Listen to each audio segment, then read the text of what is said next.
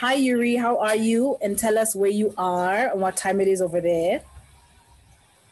I am fine, thanks. As I was saying, speaking from Angola, Luanda, and it's about 10 to 4 here. Sweet. Can you then move back from the... There we go. Okay, Mrs. Director. Let's see. Is it fine like that? Perfect. Oh, it's perfect. Thank you. I'm going to start over because your hands were everywhere and I don't want to cut that. Okay, cool. Okay. Hi, Yuri. Where are you? What time is it over there? I believe I'm fine. I'm speaking from Luanda, Angola, and I think it's around 10 or 5 to 4. Yeah, it's 5 o'clock here, so that means it's 4 o'clock there exactly. Yes. All right. So what's going on with the COVID situation? Are you guys under lockdown? No, we're not in the lockdown, but we are doing all right. I can say that at least better than South Africa. Okay. And yeah, but we're doing okay. And is there a curfew? No, we do not.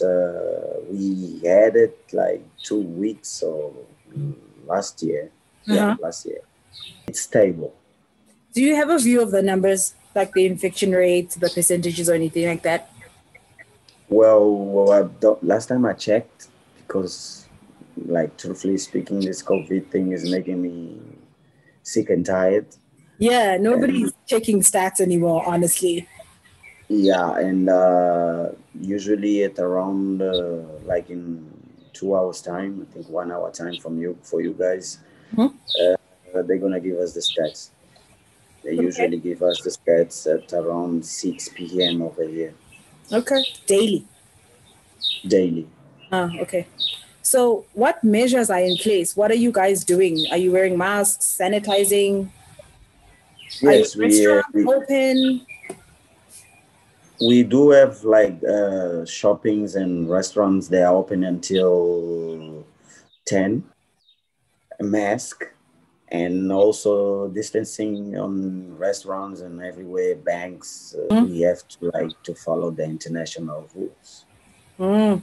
Okay. And then the people that test positive, how are they getting treated? Well, people that are getting tested positive depends of the symptoms that they get. Okay.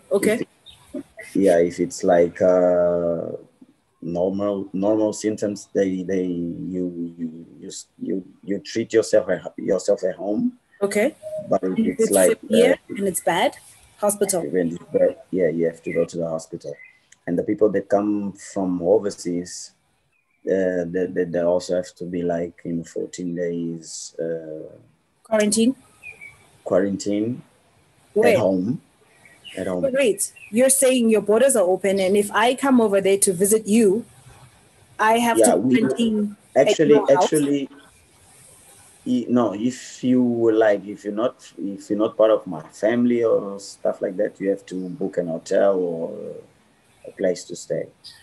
But if you're a resident, you have to be like 10 to 14 days in lockdown at your house.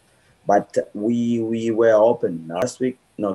Last week's Friday, and then they decided to close it for countries like South Africa, Portugal, Namibia, Mozambique. Why y'all playing games though? Why y'all playing these games?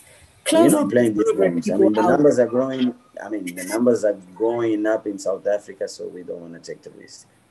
Okay. In Portugal, is also the same thing. They even got to a lockdown on Friday. Also, they started a massive lockdown in Portugal. So those are the countries that usually we have a lot of into Angola. Yeah.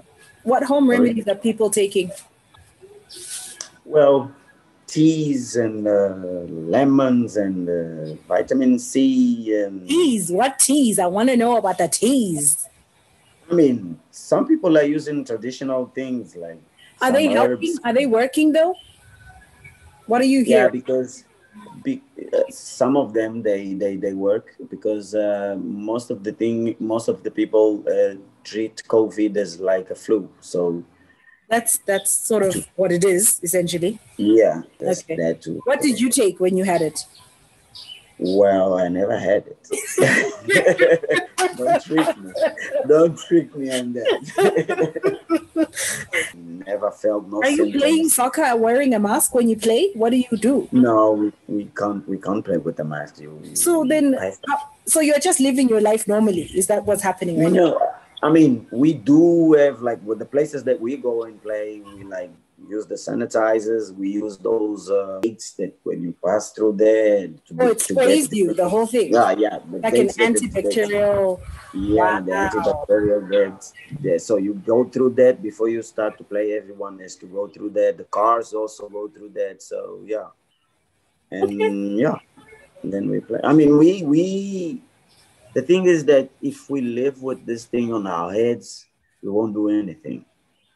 But we have to also respect the fact that there are people getting killed and there are people dying over this. Yes. So, but Yeah. most of, like, for example, in Portugal, most of the people that are dying are old people because they they're not that strong. Their body is not that strong to get to protect themselves from the COVID thing. So you're lucky you're young. Okay. So, what are your thoughts on the vaccine? Are you guys importing the vaccine from a specific country? Are you guys developing your own? Will you take it if it does come? Well, definitely we're not we're not making, but I think that our government is planning to import from China. If I have to, I would take it Right. because But if you don't have to, if I don't have to, I don't take it. I okay. mean, we only react when we feel that we need to do something to ourselves. Right. Until then, and I mean, I've been dealing with people, touching people, and like unexpected. So yeah, it is what it is until something happens. Further notice. Okay. So, what's been the biggest change for you since Corona started? Well, the biggest thing that I enjoy is that you get to know more your family, especially if you have your own house and you get to know things. You get to know areas in your house that you never went to, even though you live. How big is your house, Yuri? My house is not that big, but I know that I don't go through every corner of my house. I did a clean up on my clothes and stuff at my house, and I found out that I have a lot of things that I don't use. So that made me pack a lot of bags and start to give people some clothes and family and stuff like Decluttering your life. That's nice. That's nice. that.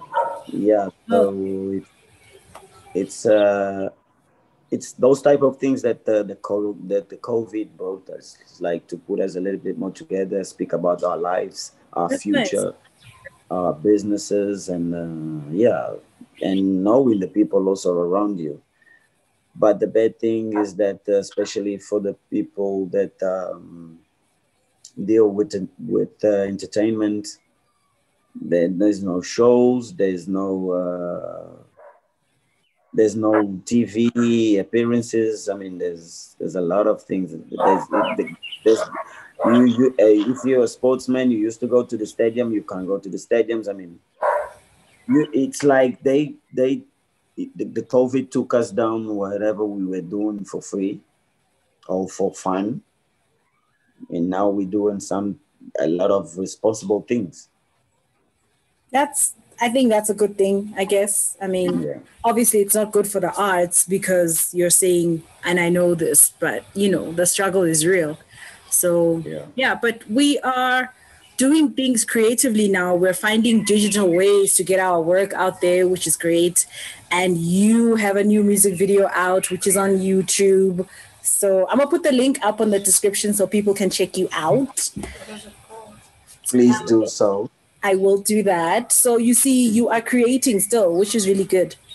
But yeah, thank you for your time, young man, sir. Salut.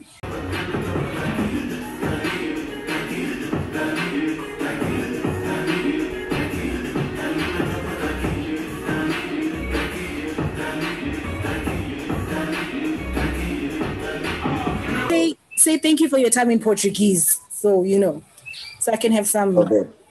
Some flavor on it. Yes, please. All right. Muito obrigado pelo convite e espero que a próxima vez tu me convides outra vez. Translating. Okay. Translating, I'm saying thank you once again for inviting me.